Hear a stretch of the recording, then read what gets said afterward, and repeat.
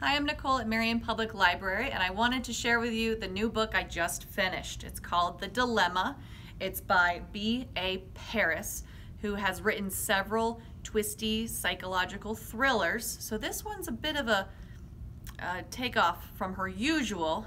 It's got some twists and surprises, but not necessarily a thriller novel.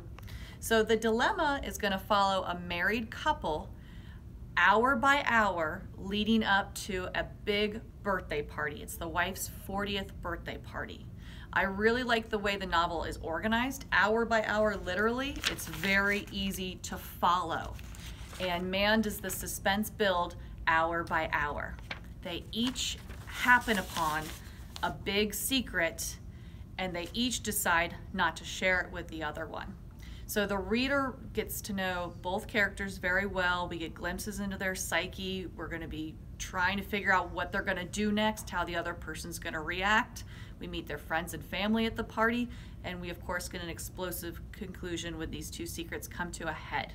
It's for fans of Dear Edward by Anna Nepato and All the Water in the World by Karen Rainey, which were big hits out last year. Suspenseful family drama, not about a divorce, quick read. I can't say enough wonderful things about The Dilemma.